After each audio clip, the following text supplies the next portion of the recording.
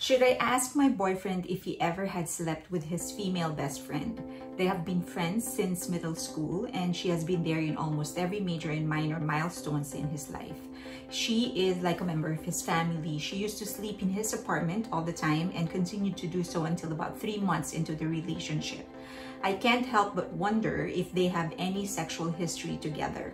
I want to ask him, but I'm nervous that it would upset him. She told me she had seen him naked when their group of friends went skinny dipping as a dare. Should I ask him if they ever have slept together? Just want to premise this by saying I'm not an expert. I don't have any kind of credentials, and I shouldn't be giving any kind of professional advice when it comes to relationships or mental health or emotional health.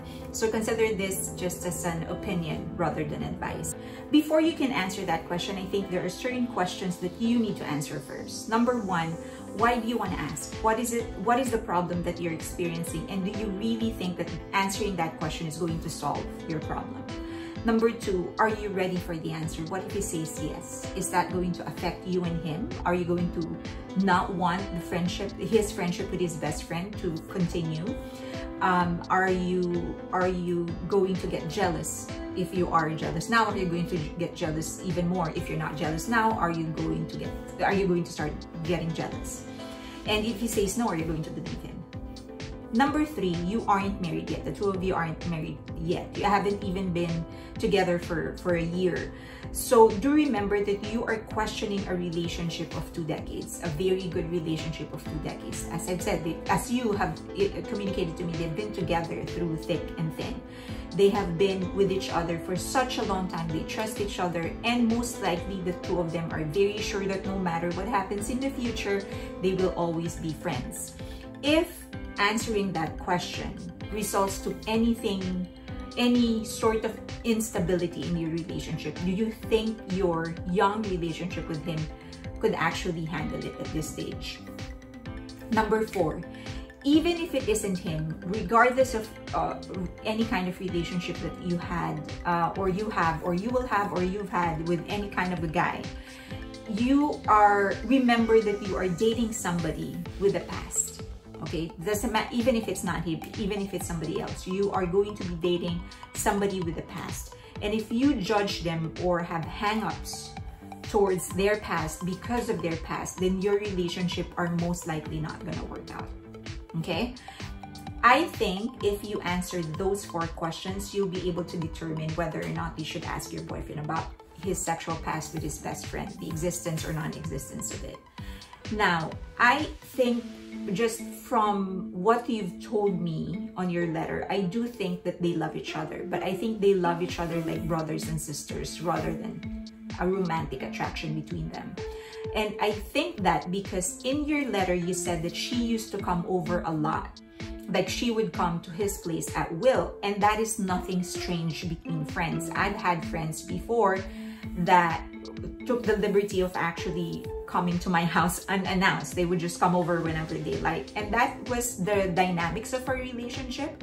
So that's something normal regardless of the gender of that friend.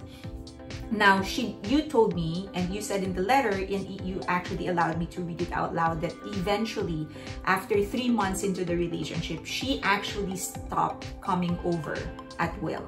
So that means that this is how I interpret that. It means that she's respecting your relationship with her best friend, with your boyfriend. I think that she didn't want to cause any kind of conflict. In the remote chance that there comes a conflict because she's over there a lot, she stopped coming over. So that is a sign that she's respecting your relationship with him, and I think you should credit her for that, right? So if that was me in your position, I would not attempt to drive a wedge between them. I would do the opposite. I would try to make her feel welcome in my world. So if there are some non-romantic activities that you would be doing with your boyfriend, every now and then I would ask my boyfriend if we can invite his best friend, and I think that's going to make him happy. because it shows that you trust him. It shows that you would like to be a part of the things that he enjoys. And if he says no, if he doesn't want to do that, then respect that as well. I personally don't mix and match my friends. If I'm with a certain group of friends, I would rather keep this group of friends, and if I'm with another set of friends, then I would rather just be with this set of friends. And that's not because I'm trying to be I'm not trying to be possessive or anything. It's just that the dynamics are different, and so I would rather keep them separate. So there's also a possibility that even if you want to include her, your boyfriend doesn't want to do that, and maybe that's because there's just a different dynamics, and that's natural. That's just absolutely natural. You don't have to put any meaning into that. Okay, however, if you really feel bothered by it, if it means that much to you, go ahead and ask. Just make sure that you are talking about your own emotions rather than passing the blame on somebody else, specifically her. And it's just a matter of phrasing the words the right way. Instead of saying, I'm bothered that you might have had a sexual past, you can say that when this happens, I feel why, right? So if this thing happens, the tendency for me is to feel this way and blah, blah, blah. Make sure that it is very clear to him that this is your issue and that you are trying to resolve it with his help. And make sure that he understands that you are opening up because there's something that's bothering you, and you know there's something wrong in the situation and you don't know what it is, and that you're trying to figure it out with him. So it's not necessary that there's something wrong with you. It's just that there's something wrong with the situation. You don't know what it is, or maybe you do, but nonetheless, you do need his help to resolve everything. Don't make it as if you want her out of his life and that you're bothered by their past. It's just that there's something that you need to work out, and the two of you are in this relationship and it's going to affect your relationship, so you're talking it out with him. Do remember, make him understand that you're opening up to him because you want to work out your relationship. And at the end of the day, it's going to be your issue to resolve, but you do need him because he is your partner. Also remember that he is his own person and that you are building a beautiful life together. That is true, but it doesn't mean that he needs to give up the life that he has had before you. What you two are creating is special. It should be yours and it should be his. It should be the two of you together.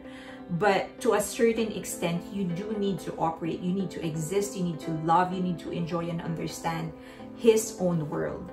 So the approach is for you to seamlessly fit into the life and the world that he has had before you, in addition to the life and the world that you two are creating together.